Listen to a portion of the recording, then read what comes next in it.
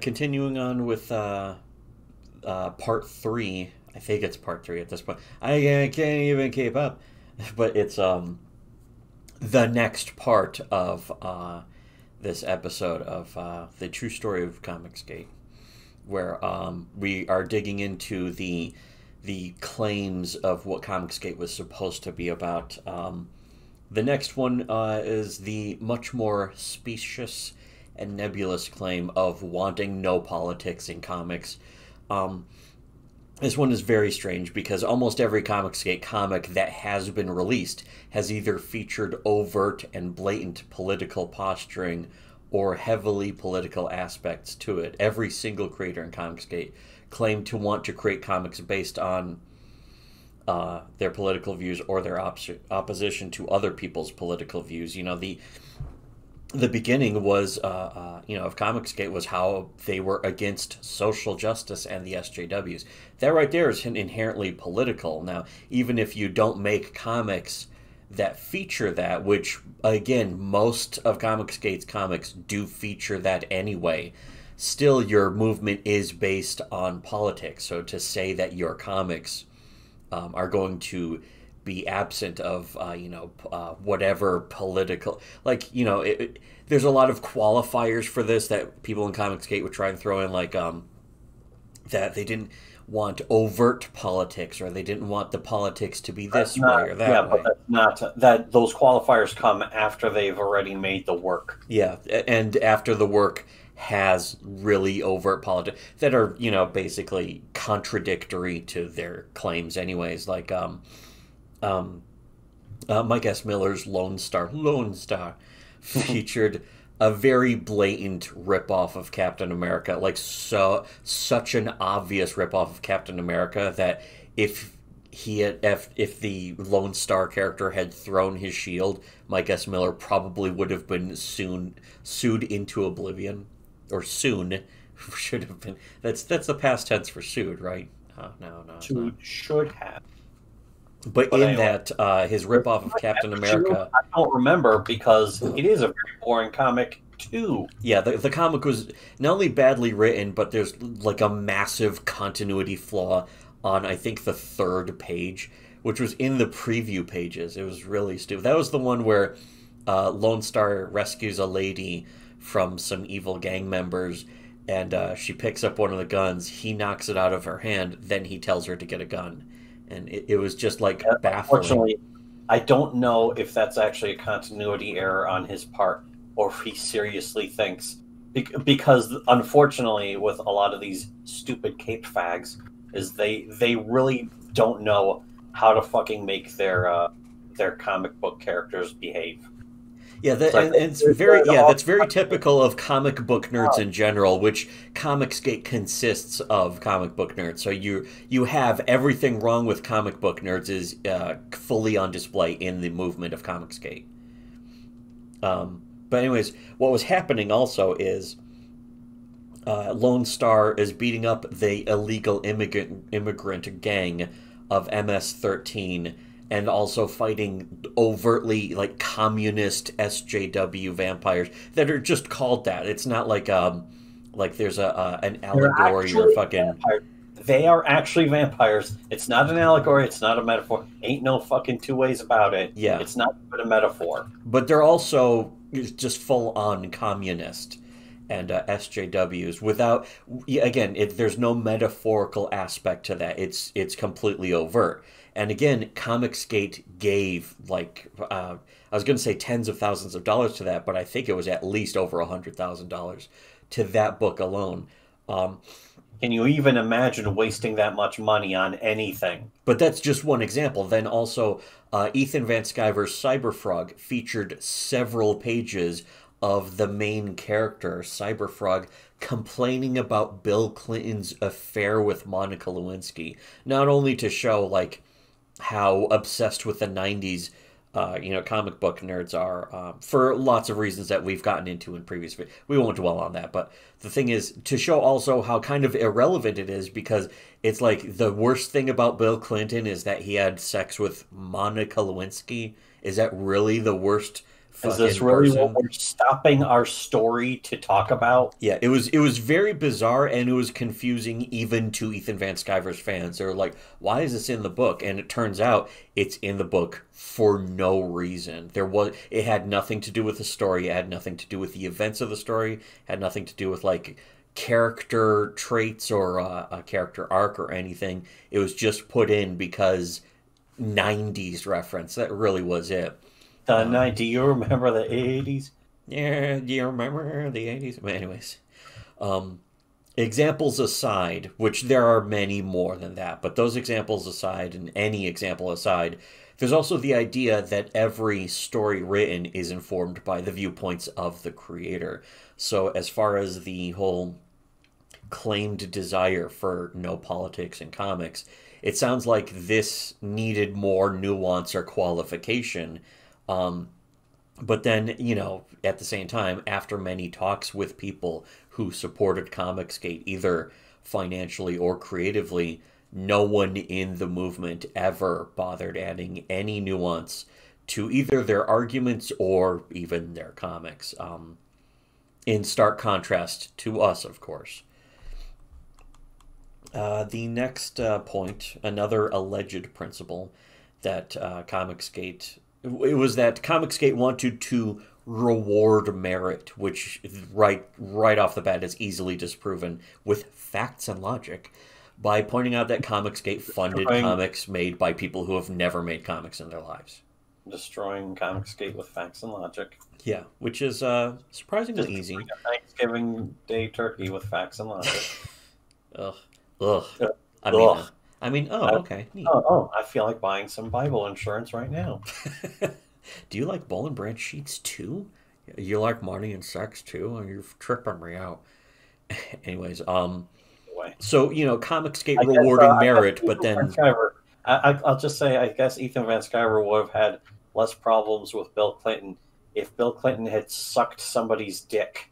yeah, or maybe if Bill Clinton went to an island which he could have sex with underage girls. I don't know. Maybe Apparently, underage boys.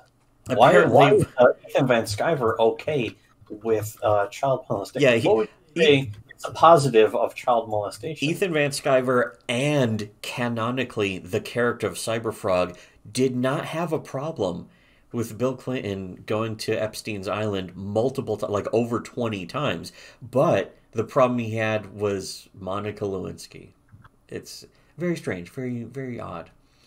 She was Anyways, she was too feminine for Ethan Van yes, Sciver. too feminine, too grown up. I mean, there's a lot of other problems with Monica Lewinsky, but fucking, I think there are bigger Twenty. problems. There are bigger problems that Bill Clinton was involved in. Personally, I think those take precedence over him having an affair That's our with his opinion. horrible wife. Just pointing out that this is just another one of our opinions that we will preface by pointing out that it's an opinion of ours. Yes, this is what an opinion is. Yes. Once again, we have to teach you people the meanings of ideas, not even of words, but just basic concepts. Well, yeah, in fact, that's one of the goofiest things is Comicsgate saying that they wanted to reward merit, and one of the first comics that they funded heavily was Jawbreakers, and it's in Richard's case, Richard C. Meyer, ya boy Zach, who is one of the first figures to really blow up around the Comicsgate movement.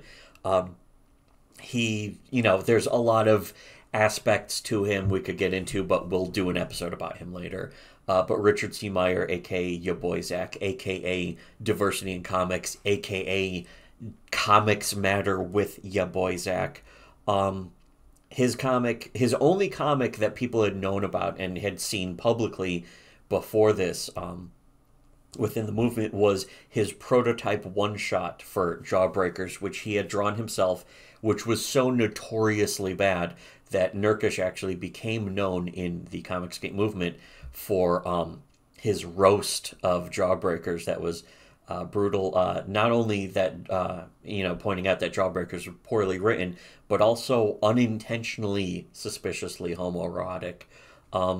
And the situation with Nurkish and Comicsgate is its own story entirely as well. There'll be It's another an upcoming episode. incredible story. It's the Yeah. fucking greatest story never told. Yes.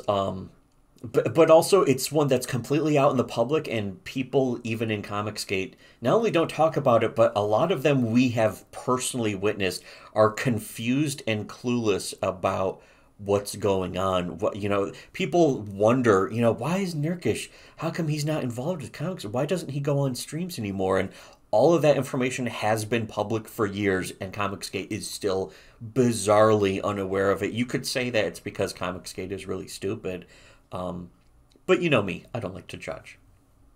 But if you want us to get to that episode sooner, go to our Patreon and donate to us. Pay pigs.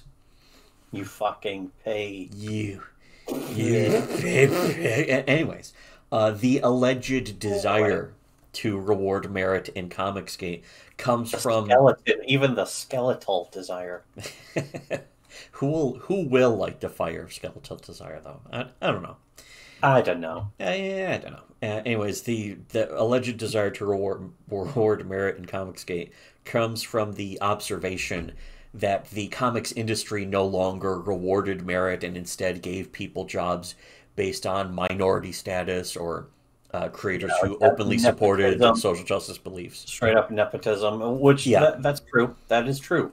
Yeah, all of that was still true. That's the thing, is that Comicsgate, all they really did was observe it. There was old news by the time of Comicsgate.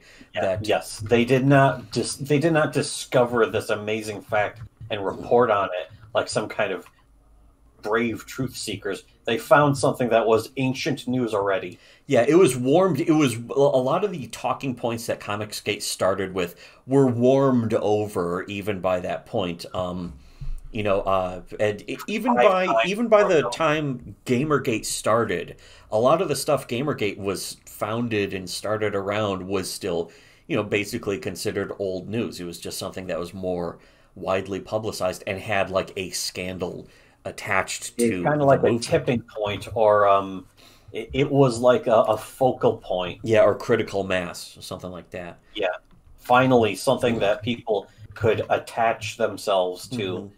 And the thing is that Comicsgate never really had that either, but that's not important or relevant because there didn't need to be a tipping point. Comicsgate should have gotten involved a while before that. Yeah, like basically around the time of Gamergate. In fact, that's one of the things we said when we essentially created the concept of Comicsgate, except the smart version back in 2015. But that's a whole other story, and we're not even going to get into that in this documentary series, most likely, because we've done lots of videos about that in the past. And in fact, we've talked to a lot of other creators in Comicsgate who were forced to admit basically that we were right about it. Not a documentary about comic liberty. Yeah.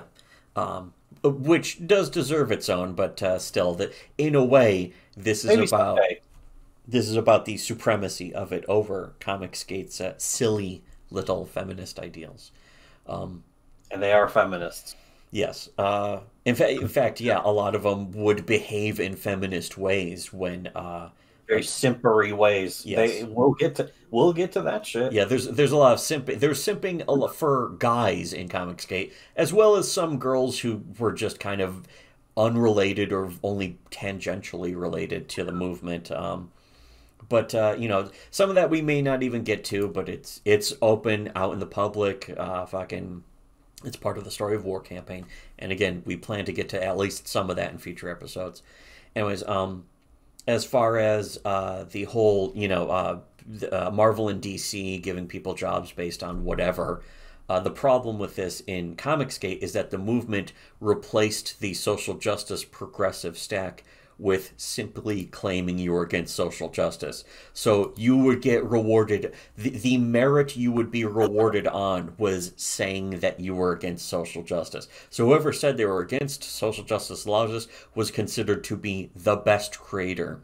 Or even worse, the bona fides from working at Marvel or DC. Like a lot of Ethan Van Sciver in particular, but also guys like John Malin and Mike S. Miller were guys who worked at Marvel and or DC, and then they would gain instant clout by claiming that they had quit the comics companies in order to join the movement. And not coincidentally, all of these creators turned out to be either middling in talent or overtly mentally ill and obsessed with internet drama, usually a combination of all of the above, of course. Another one of the more obscure claims of Comicsgate was that it was about repairing the industry by convincing Marvel, and sometimes also DC Comics, to make comics more in line with their desires, to essentially be beholden, as mentioned in a previous part, that they wanted, it's sort of like the customer service claim. They wanted Marvel and DC to listen to the customers and do what the customers were saying. A common refrain from Comicsgate that the health of Marvel is the health of the industry, therefore Marvel's failing quality was what was wrong with the comics industry. However, even as they made these complaints, they would still admit to buying Marvel comics, including most of the ones that they said were terrible. When Comicsgate would complain about a comic, a bunch of people in Comicsgate would go buy that comic so they could be like, oh, this is the one that ya boy Zach roasted. And therefore, it would be encouraging Marvel to make more comics like that.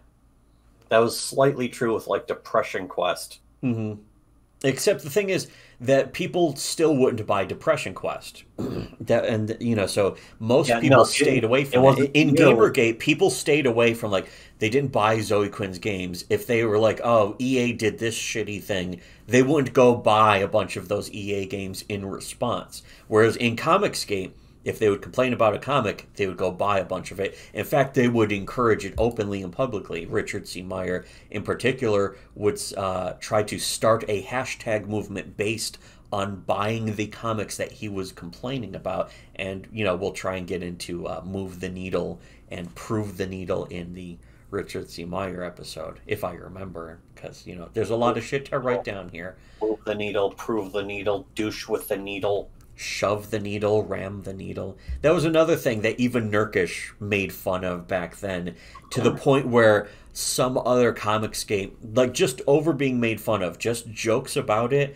people in Comicsgate would be like, Nurkish, you're betraying the movement, and, They're punching right. They'd just be chanting stuff. It wouldn't even be punching right. It would be like, they would claim it was a betrayal of the movement just to be made jokes about. This is the kind of movement that Comicsgate was. If you made jokes about it, you were seen as being a betrayer of the entire movement. And this is not like, ironic or fucking self-aware. There was zero self-awareness. People actually not only meant this, but this is what caused the collapse of the movement, because it wasn't just other supporters of Comicsgate who were saying this, but it was the people at the top, which is another thing Comicsgate can't fucking admit to, and we'll try to get that in the future.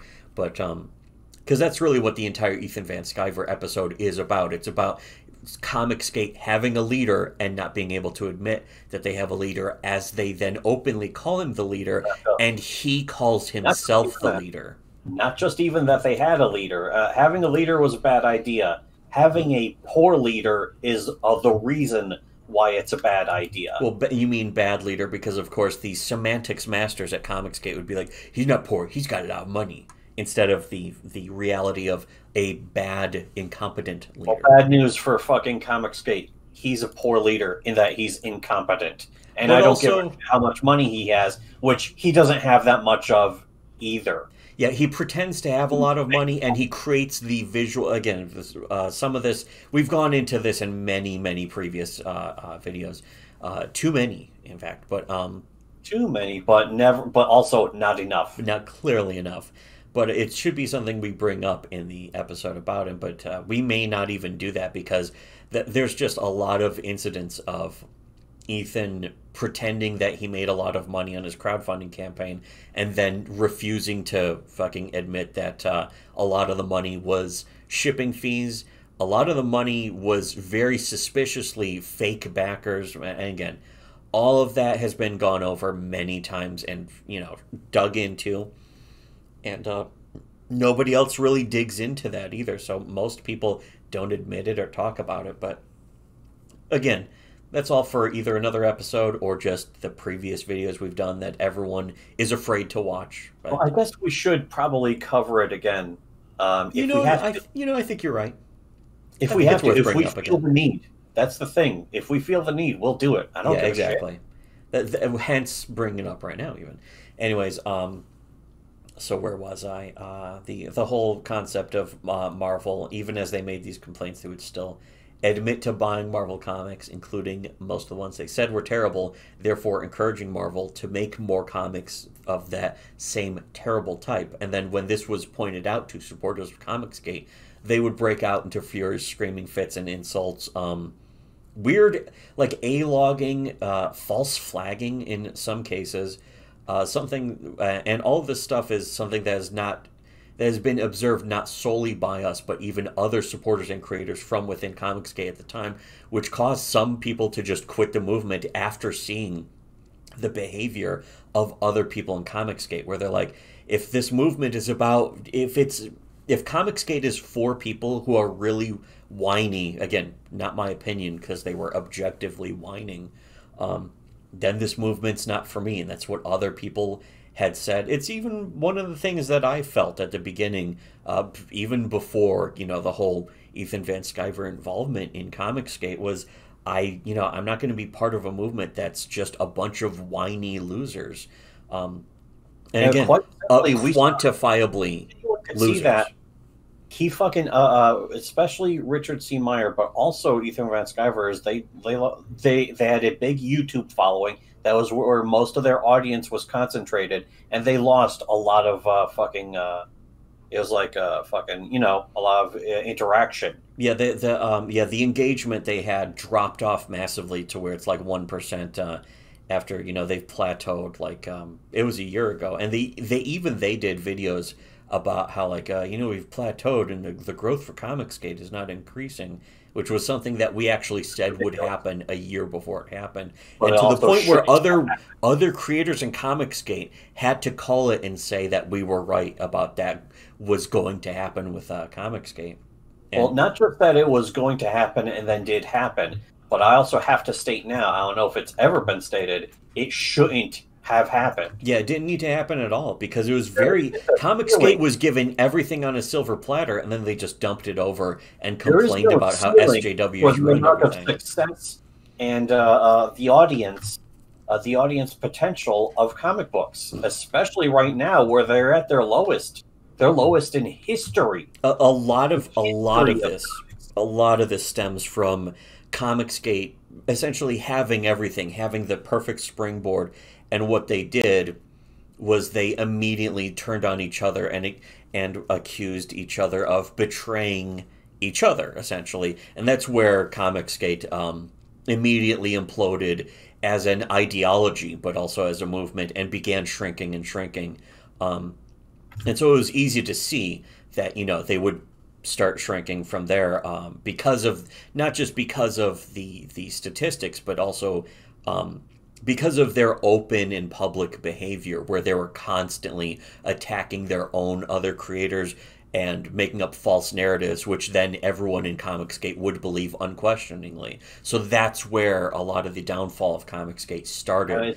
But it's all stems also from Comicsgate's own claimed principles that they couldn't hold to, but also the behavior just of the average supporter of Comicsgate. That is that a lot of them would just lie about shit and a lot of them and were throw really conniptions.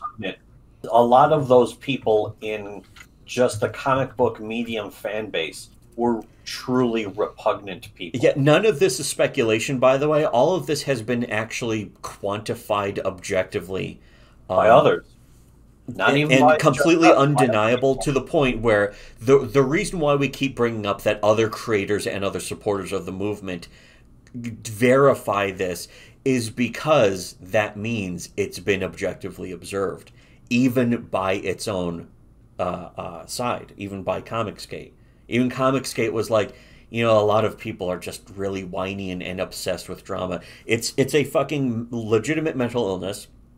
it's a symptom of bipolar disorder and borderline personality disorder, is an addiction to drama. In fact, I think addiction to drama, or drama addicted individuals, or drama obsessed individuals, was a part of the mental illness diagnosis that you can objectively observe in not just many supporters of Comicsgate, but also, of course, the leaders of Comicsgate, the top figures. You don't call them leaders if you don't want to, but they are still undeniably the top figures of Comicsgate. That they are completely obsessed with drama, and they're constantly making up false events that have never happened, or excuses, or rationalizations, or reasons, or cope, or whatever you want to call it, for why somebody else in their movement now needs to be attacked by the movement. And that was constant, and it's documented, and it's completely undeniable and irrefutable, which is why Comicsgate, instead of trying to deny or refute it, goes into denial about its existence and pretends it doesn't happen, which is why you can never get the true story of Comicsgate from anyone who is ever involved in the movement. But that's also why a lot of people, supporters and creators in Comicsgate, wanted us to do this series, because they knew that the best way to get the true story of Comicsgate was to have us do it, because we were the most objective observers, and we always have been. So again, just to wrap up this point, though, a lot of supporters in the movement would break into screaming, furious fits and insults. Something observed not solely by us, but even other supporters and creators from the movement. In fact, some major creators in comics right now have confirmed that when, we point out that a lot of supporters in Comicsgate would break down into whining, screaming bitch fits. Other creators, in fact, if you're in Comicsgate, a creator you like and support, in fact, probably multiple, have confirmed that we are objectively correct about this. So you're not disagreeing with us, you're disagreeing with what everyone else says and has personally witnessed. So you could have given somebody that money, the facts.